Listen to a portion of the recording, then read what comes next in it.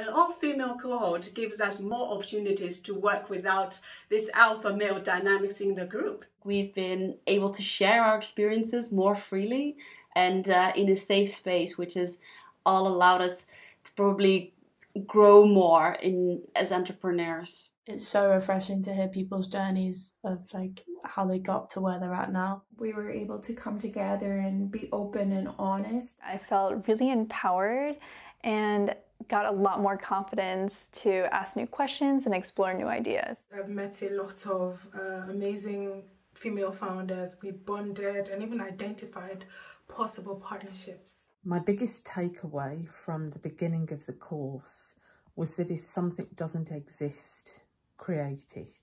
We took away some really useful tools in terms of how to cope with challenging situations as a founder, of which there are plenty. I was able to really understand what it takes to finance a startup and prepare for investment. I learned that it's okay to say no if a big money proposition isn't right for our business needs or ethics. It's important to be open-minded and to be adaptable, and validating your assumption is really critical. I learned resilience is a journey.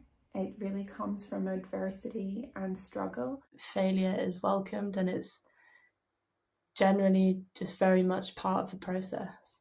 Using storytelling is a powerful way to inspire trust and deliver positive action. I think that what we forget is how inspirational our stories are and how special they are to the business that we run. Climate change is here already, and it is getting worse and will continue to get worse until we reverse the trend of growing emissions. Organizations need to be mindful of their impact and dependency on nature, because nature underpins everything that we do. What we need is more courageous leaders, those who are here for something bigger than themselves.